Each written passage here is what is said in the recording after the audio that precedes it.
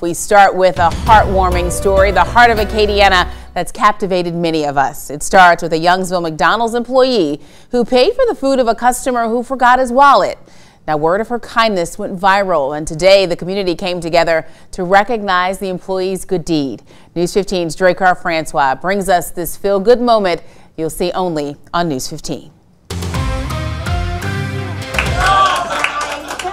The Youngsville community gathered here at McDonald's to celebrate the heartwarming actions of a drive-thru worker. We need more people like you, Noel. Meet Noelita Bergeron. She is the woman who received a much-deserved thank you for her work with a customer. This week, an owner of a downtown nightclub, George Favalora, ordered more than $20 worth of food from the McDonald's in Youngsville. It wasn't until he drove to Bergeron's drive-thru window that he noticed he didn't have any money.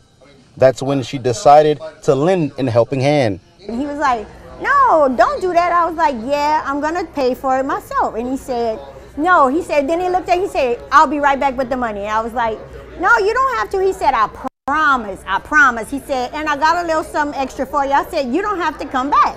Favalora went back to the McDonald's to return the favor and handed Bergeron all the money she spent.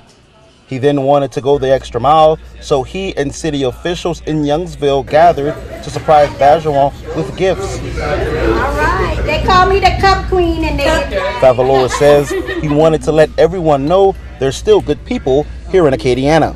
When people say, let's make somebody famous for something they did wrong, I wanted everyone to realize what she did and what the nicest thoughtfulness thing she did was something very nice. In Youngsville, I'm Dracar Francois for News 15.